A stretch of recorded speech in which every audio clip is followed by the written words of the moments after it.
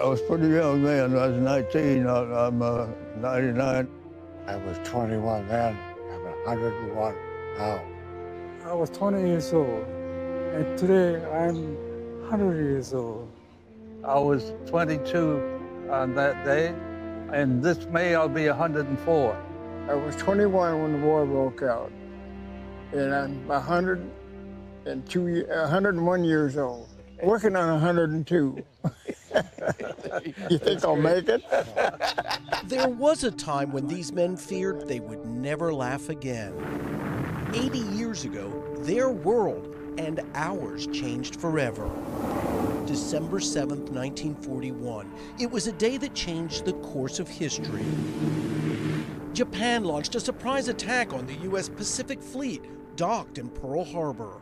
The Arizona smashed, sunk, and burning on the first day of that treacherous attack, which took the Americans completely by surprise. At 7:55 in the morning, Japan launches its first wave of attacks from these 6 aircraft carriers carrying roughly 400 or so airplanes. This first wave attacks Pearl Harbor itself. An hour later, the Japanese also launch a second wave of attacks to attack Pearl Harbor again and also similar sites. 2,403 Americans died in the attack. 8 battleships were destroyed, including the USS Arizona. Many men perished on that ship alone, about half of the entire loss of life at Pearl Harbor that day. If there ever was a picture of hell, it was right here where we are. The Arizona was right here? She was right here, and you can see her, the buoy in the water at his bow. She was 2 football fields long. She was a majestic ship. These battleships along Battleship Row, where we are here, that was the testosterone of the nation. Daniel Martinez is the chief historian at the Pearl Harbor National Memorial. There were sailors jumping in the water? There were sailors jumping in the water. That was on fire? That was on fire. They had no option in some cases. And some of them had to hold their breath to get under the flames and come out and breathe again. It was hell here. It was an attack that pulled the United States into World War II. December 7th, 1941, a date which will live in infamy. The United States of America was suddenly and deliberately attacked by naval and air forces of the Empire of Japan. When the Japanese hit us, when Japan dropped those bombs, what did it do to us? I think we paused for a moment and understood that we weren't bulletproof, that we were vulnerable. And then what happened? And then we mobilized. We rolled up the sleeves, men and women, people from all walks of life, all colors. We worked together as a nation. United? United in defeating these enemies. And 80 years after that fateful day, the few survivors who, at advanced ages, are remarkably still alive, came back to Pearl Harbor, to the USS Arizona Memorial that straddles the submerged battleship. Tell me what you remember happening that day. Well, I remember it all. I heard a screaming aircraft, and moments later, a terrible explosion. Jack Holder, born in 1921, was on Ford Island that morning, working as a flight engineer. It's sort of hard for me to believe. Then when those torpedoes started hitting us, I couldn't believe it. So I tried to count those torpedoes, but I lost count. I don't darn well, there's more than 9 of them hit us. David Russell, born in 1920, was aboard the USS Oklahoma when it was hit and then began to capsize. It was such a big surprise and shock to lose all those men. Frank Eman, born in 1918, and perhaps the oldest known survivor from that day, was aboard the USS Pennsylvania as a young musician, lining up to play Morning Colors when his ship was bombed. It was instant confusion. Mad scramble confusion. Freeman Johnson, born in 1920, was down below on the USS St. Louis. From the boiler room, he could only hear the bombs. His ship, later nicknamed the Lucky Lou, because despite the attack, it made it out of the harbor with no casualties. It was the only ship that day where no one died. On December the 7th, I woke up early in the morning. they started firing at us. And the first thing you know, the window blew out. It scared the hell out of us. We turned on the radio, it says that they're always being attacked. And then we looked toward Pearl Harbor, you see, oh, black smoke's coming out. Ralph Matsumoto, born in 1921, a Japanese American who witnessed the attack from a friend's home nearby. Feeling the fervor of patriotism, Ralph later enlisted in the U.S. Army. The entire attack on Pearl Harbor took only 75 minutes, but it changed these men's lives, as well as our nation, forever. It turns a boy into a man. Did you know who was attacking? No, I had no idea. Because you can't see anything. How did you feel that day when you saw those planes? Well, first of all, I was in shock, of course, and then anger. I seen horror there that I'll never forget. I see the images, but I don't hear and I don't smell. What am I missing when I'm looking at this that you saw beyond just black and white images? The smell of burnt flesh is something that you just never forget. That anyone survived is remarkable. I didn't want to get in that water because I didn't want to get burnt.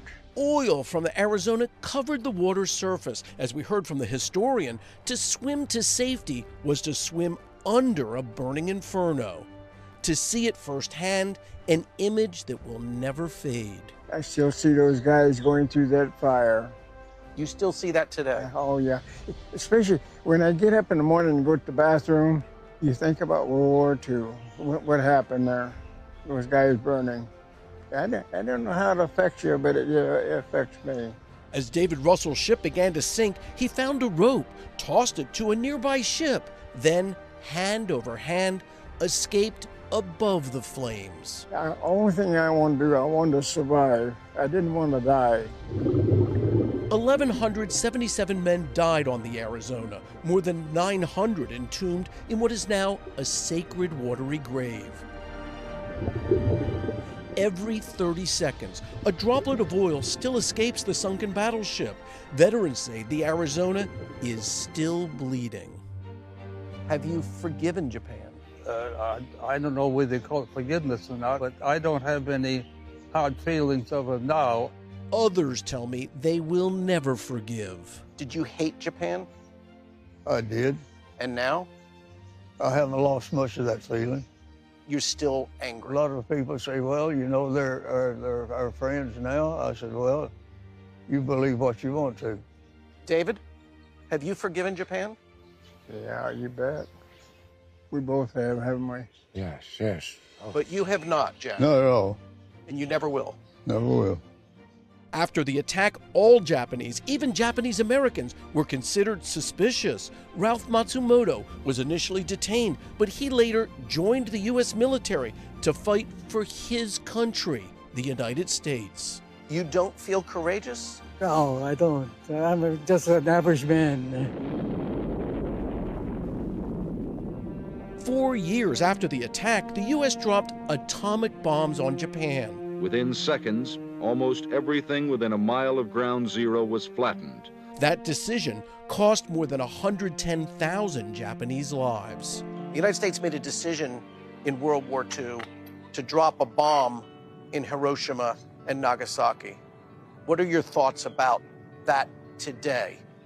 Very relieved. Relieved. That's the reason the war ended. Yes, yes. It saved millions of Japanese if we had to invaded them, their defenses and everything, and what it would take for us to invade Japan. We would have lost 1 million or 2 of our men, and also probably 3 or 4 million of them also. So it was the right decision or the wrong decision? It was completely the right decision. To drop the bomb? Yes.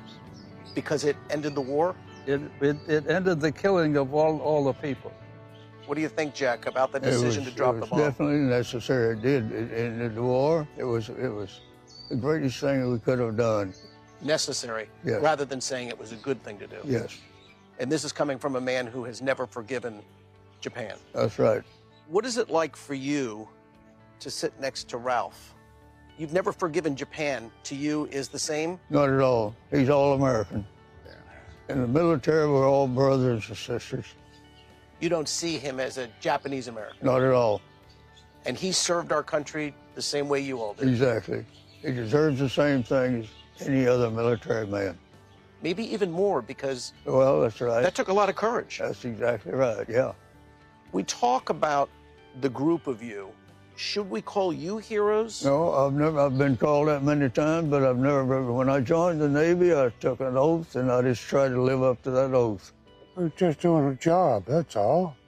I think the heroes were just the regular, ordinary seamen. I consider myself just an ordinary seaman who did the job that they were trained to do. A lot of people don't realize, I think, the military didn't win this conflict by themselves. The people at home, all their grandmothers and everybody, Rosie the Riveters and so forth, what a great job they done supporting the military. The nation came together. The nation came together. Did the nation come together in a way that we maybe haven't seen since? Yes. Do you think that you survived so that you could tell the story?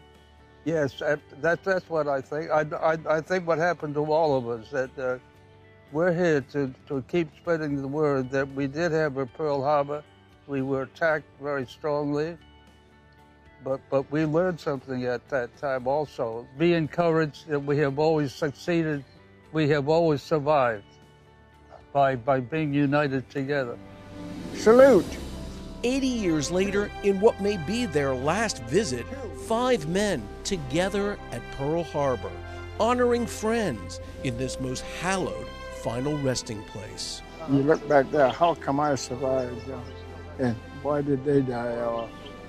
And you don't have an answer to that, do you? No, I don't think anybody does. What do you feel as you stand here right now, knowing that the Arizona was there? Well, I guess, Kerry, I think of many things, but you think of all the poor souls we lost there was not necessary. I could still see the ship sitting there at 45 degrees covered in the smoke. Are you bonded, even though you didn't know each other before today? Probably, yeah, because what we went through, We're all brothers now. All brothers. That's right. Yeah. A brotherhood and a bond they won't ever forget. A day of infamy they hope no one will ever forget.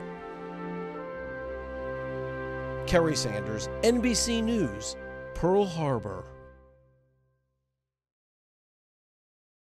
Thanks for watching our YouTube channel. Follow today's top stories and breaking news by downloading the NBC News app.